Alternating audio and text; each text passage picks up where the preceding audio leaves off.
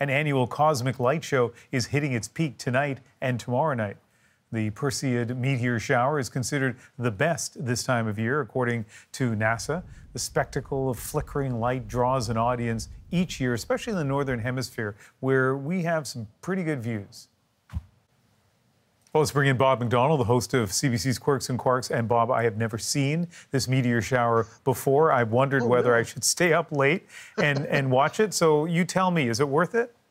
I think it's worth it, Ian, because it's a chance to see how fast the Earth moves through space. A meteor shower happens when our planet drives through a cloud of dust in space. Have you ever been driving along and a big dump truck goes by in the opposite direction and it throws up all that dust and dirt that you have to drive through and stones bounce off your windshield? Well, there are dump trucks in space. They're called comets. Comets leave trails of dust behind them as they go around the sun, and that cloud just stays in space for decades. And every August, we plow through one of those. So it's really the Earth that's moving through this cloud of dust. We forget about the fact that the Earth is moving really, really fast through space. We're doing 100,000 kilometers an hour, which is faster than our rockets. So when we run into this stuff, it hits our atmosphere and it flares up. It's vaporized. Now, most of these particles are very tiny. They're only the size of a grain of sand, but they'll flare up bright enough that you get a streak in the sky and it looks really cool.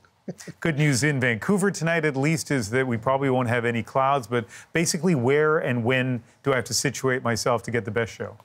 You need two things. You need a dark sky and you need to go out late at night, because for North America, the peak is really after midnight. So you want to be out really late and get away from city lights the best way you can. Go to a park, get out of the city, get into the shadow of a building, look to the northeast, and you'll see these streaks of light happen once every minute or two. And just keep your eyes open for a long, long time. Lay back and take your time. It's worth the wait. All right, well, you are getting me excited about this, so it'll be a spectacle, but there's a serious side to this as well, Bob.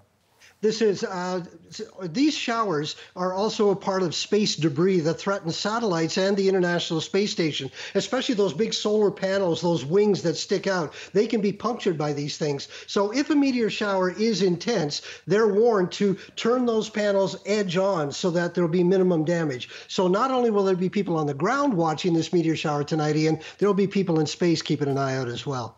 All right, Bob, thank you so much for joining us. My pleasure, Ian.